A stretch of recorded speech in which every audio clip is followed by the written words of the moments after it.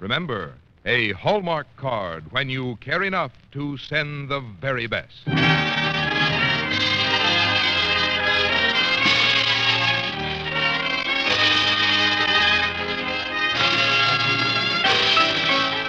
Tonight, from Hollywood, the makers of Hallmark greeting cards bring you Virginia Bruce in Edna Ferber's So Big on the Hallmark Playhouse.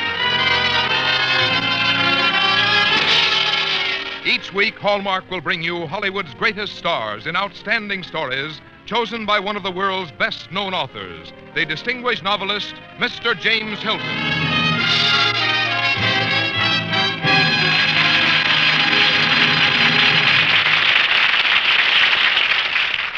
Good evening, ladies and gentlemen. This is James Hilton.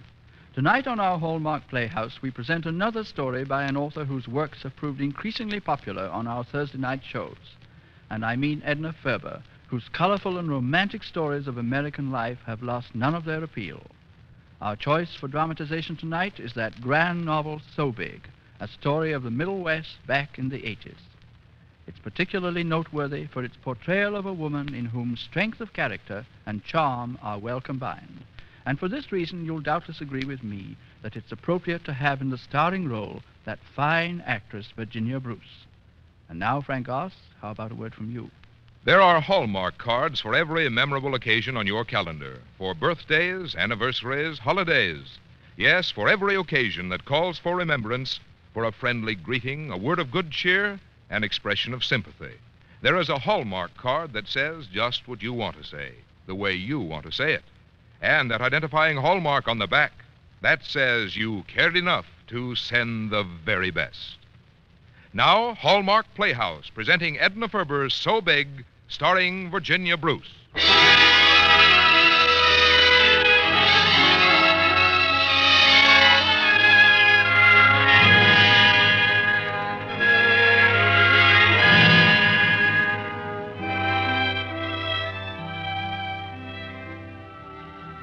Sometimes they say to me, you must get lonely sitting there alone before your fire through the long winter evenings. But they don't realize how many old friends sit beside me. They don't realize the words I listen to or the laughter that wraps itself warmly about me. Oh, yes, the laughter.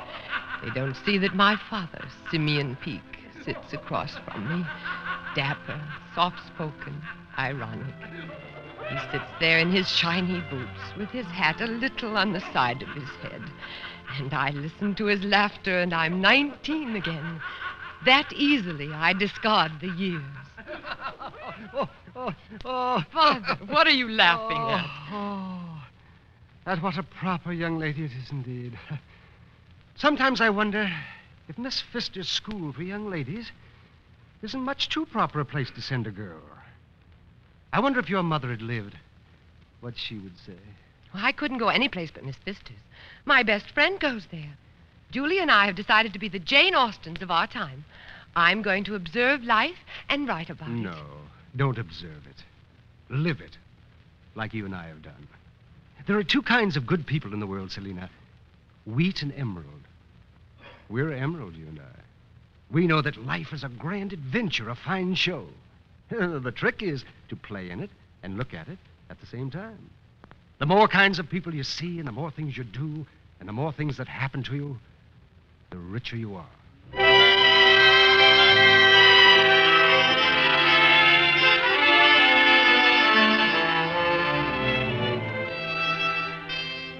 My father died a short time later, leaving me with $400 in cash, 2 diamonds, and a philosophy of life.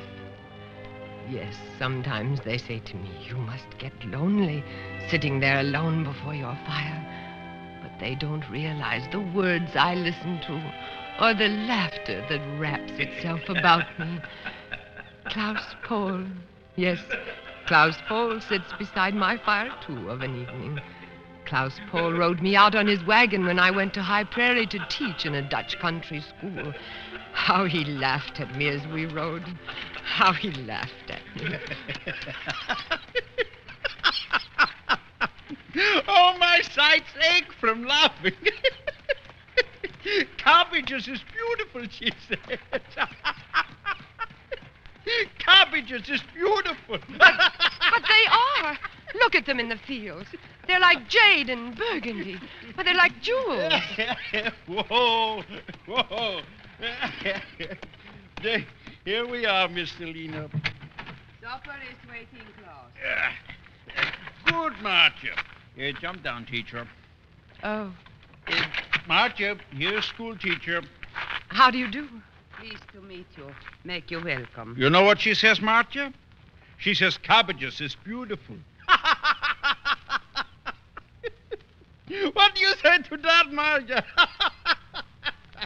Cabbages is beautiful.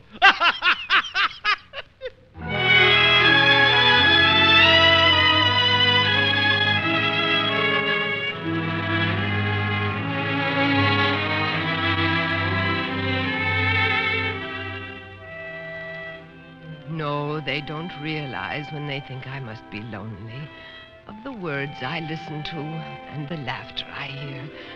Why, sometimes I hear a whole room full of laughter.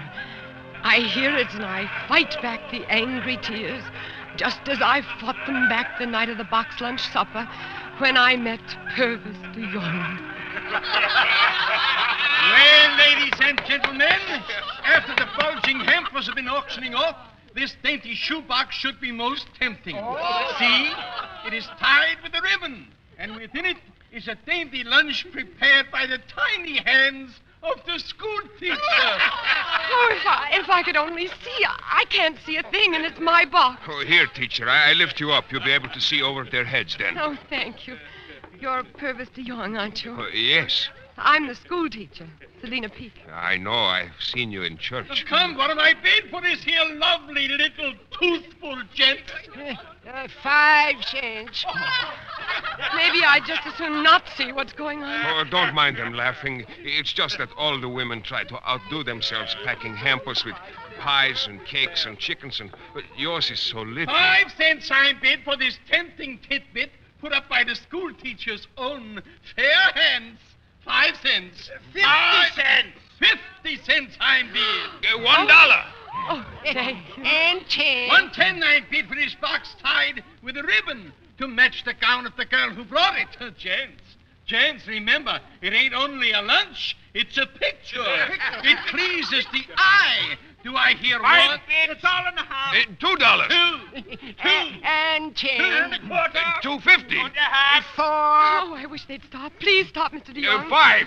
And 10. $7. Mr. de Jong, you must listen to me. It's only jelly sandwiches. 8. 9. I bid 9. 9. Who'll make it? Oh, let him have it. The cupcakes fell a little. No, 10. 10. Do I hear 11? Do I hear 10, 50, 10? 10. The gents 10 once, 10 twice. Gone for $10 to Purvis. And a bargain.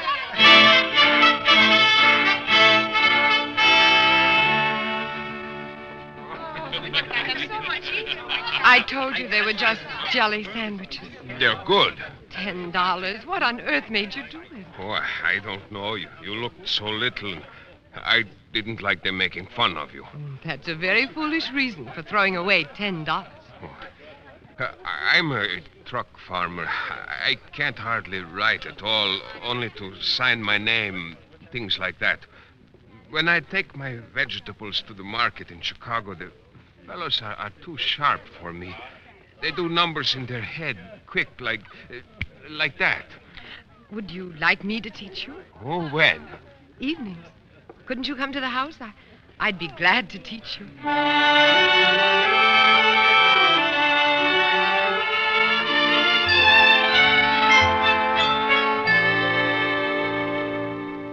It's almost time for Purvis to come. Yes, Marcia. He has made good pupil. Oh, yes. Very good. Is handsome man. Yes. Has been many caps set for him since his wife died. Yes, I'm sure there have been. Look, I show you something in the chest there. Oh, how beautiful. It's a Dutch bridal gown. A cap and bridal shoes. It was my mother's and mine. So, you get married to a high prairie Dutchman like Purvis.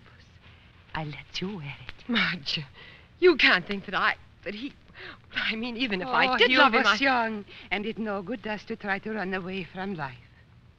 You spring for you, as well as for the world, Selina. No. No, it isn't going to be this kind of thing for me.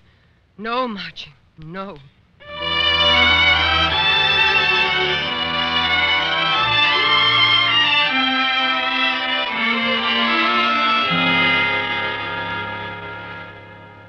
Would you mind repeating the problem, Selina? Oh, I'm sorry, Purvis. The owner of the southwest quarter sells a strip 20 rods wide along the south side of his farm. Uh-huh. How much does he receive at $150 per acre? Well, no. Let's see.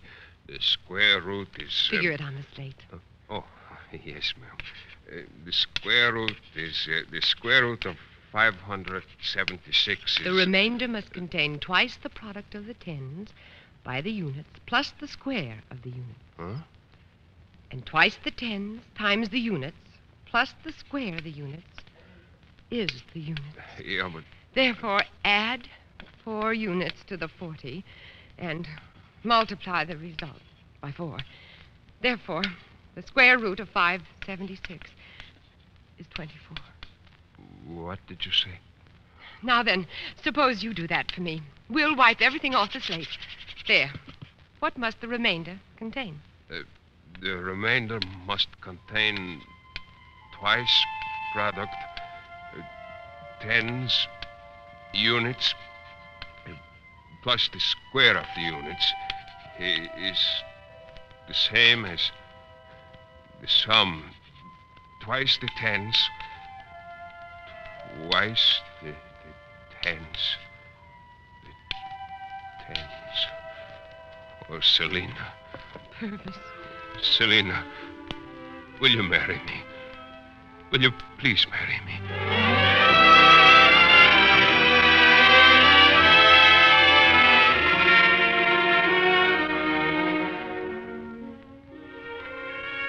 We were married in May, just 2 months later. I, the daughter of Simeon Peak, was married to Purvis de Jong, truck farmer. I loved him. But as the long days started at 4 in the kitchen, I found need of my father's words and said them over and over. The more things that happen to you, the richer you are. No one realizes how many friends sit beside me in the firelight, or how the warm web of laughter spins itself around me. Dirk was a happy child. Some said he was born laughing. I do know he laughed most of the days after he was born. Hey, listen to that little fella. Fella, I better get out to my hoeing. Soon it will be time to start taking the vegetables to the market. I have to get a good price this year.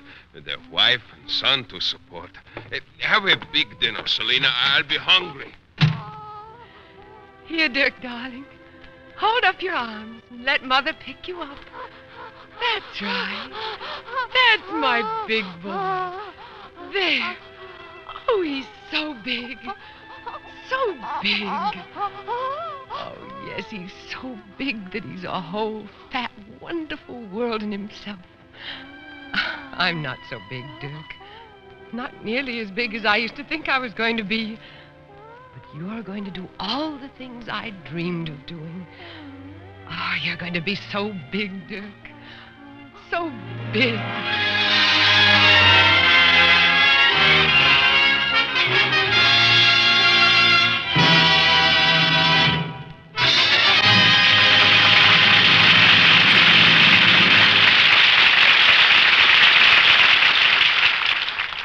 In a moment, James Hilton will return to present the second act of So Big, starring Virginia Bruce.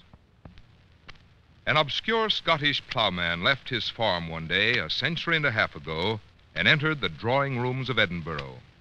There, mingling with Scotland's most gifted scholars, they recognized the importance, the power of simple, carefully chosen words. That's why you always find a Hallmark greeting card that says just what you want to say, the way you want to say it. And the Hallmark on the back, that says you cared enough to send the very best.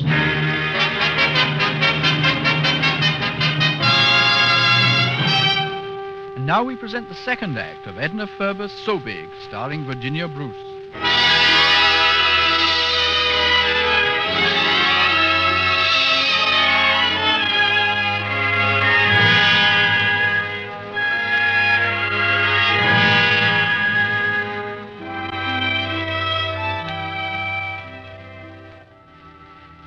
Yes.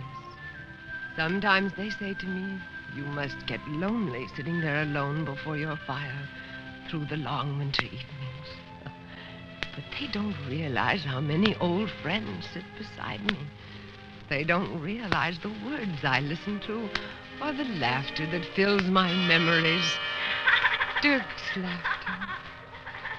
He laughed when he was happy, sometimes when he was sad, and sometimes when he was frightened and didn't know quite how to act. Dirk, dear, don't laugh like that. Someone might hear. Does it matter if someone hears? Well, it does today, darling. You see, your father's dead, and everyone has come to mourn. I want my father back. I know. So do I. But, Dirk, you're the man of the house now, and the farm's got to be taken care of. Only after the vegetables are pulled, hauled to market, and sold will there then be time for grief. Shall I take the garden truck on the wagon to Chicago again Monday? No, Jan. You're a fine hired man, but I'm afraid as a salesman you leave something to be desired. You brought back over half the load yesterday. I'll go myself Monday. A woman, a high prairie farmer's wife, drive to market like a man. Alone at night in the marketplace? The hay market is no place for a woman. The vegetables are rotting in the ground. Dirk and I must live. I'll take care of Mama. Of course you will. You're so big. The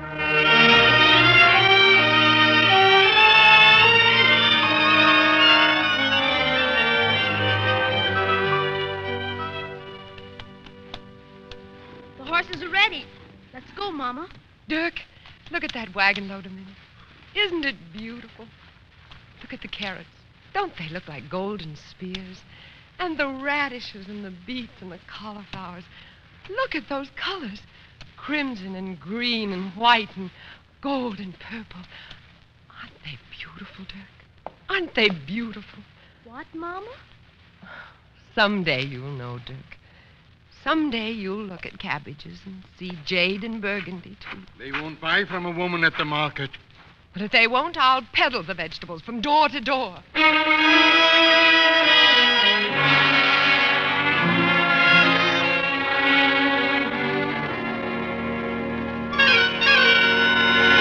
Where's your license for peddling? License?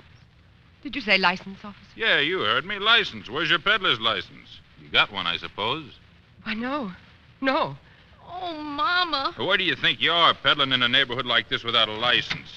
What's the trouble, officer? Oh, it's a woman peddling without a license, Mrs. Miller. Now get along with you. Wait a minute.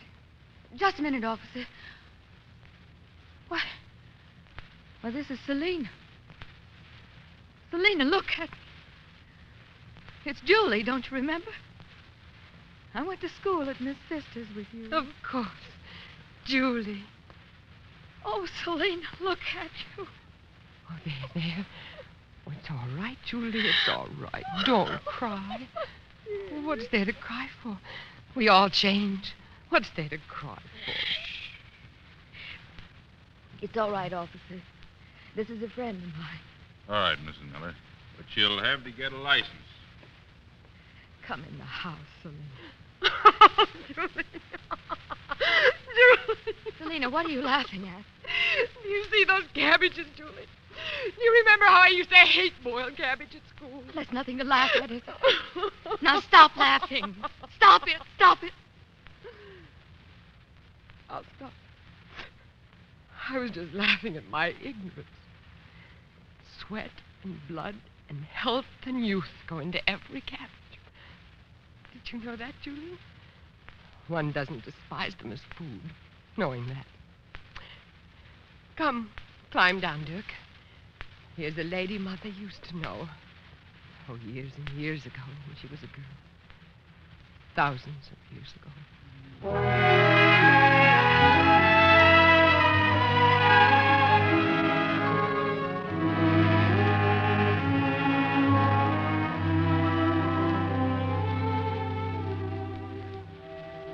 Yes, as I sit here before my fire of a winter evening, many are the friends that sit beside me, and sweet is the sound of their laughter. Julie's father, August Hempel, and Julie sat in this room, and August laughed at me. Oh, how he laughed. I wish I could have seen the expression on their faces when you said that cabbages were beautiful. Well, I still think they are. Well, Selina, you must get down to business. I've been all over your property. What do you want to do with it? I want to stay here and work the farm and make it pay. I want Dirk to have all the worthwhile things in life. Leisure, color, travel, books, music, pictures, people, all kinds of people. Work that he can love. A chance to grow himself and watch other people grow. To feel strong about things and then develop that feeling and make something fine come of it. I want Dirk to create and feel and know. I want him to stand high among the people who appreciate and respond. I want him to be big. So big.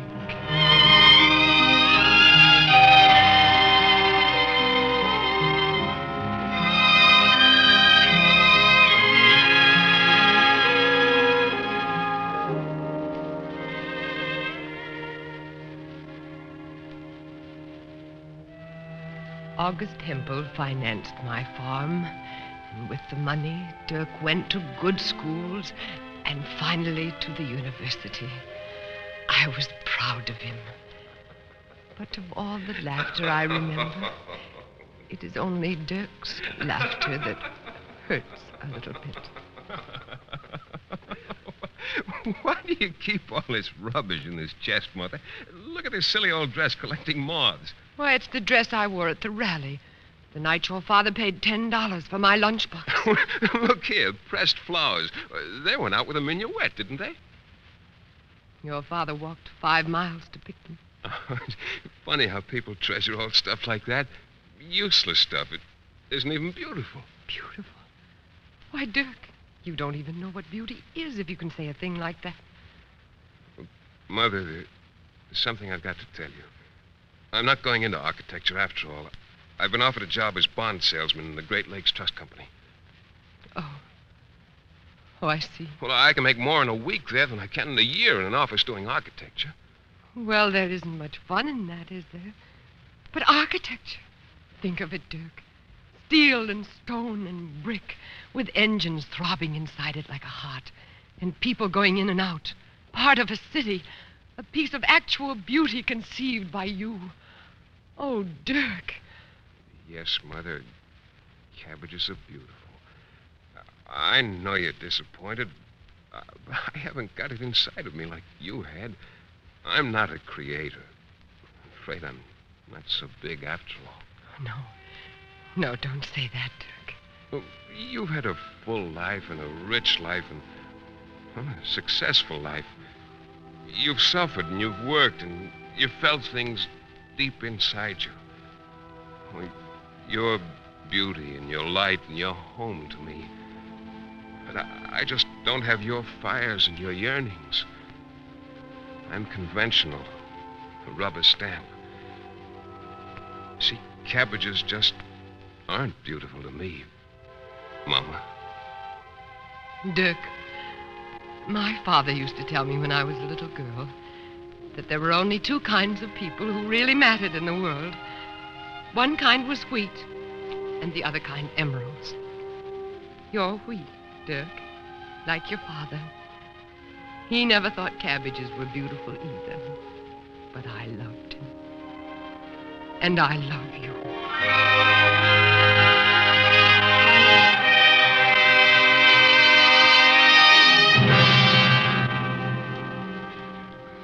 Sometimes they say to me, you must get lonely sitting there alone before your fire through the long winter evenings. But they don't realize how many old friends sit beside me, or the laughter that wraps itself warmly about me. And as I listen, I laugh too. I sit here rocking, laughing to myself because cabbages are beautiful, and I seem to be the only one that knows it. And as I sit and rock, small things I have known and loved in my lifetime, cabbages, colors, dreams, tears, laughter, loom so big, so big.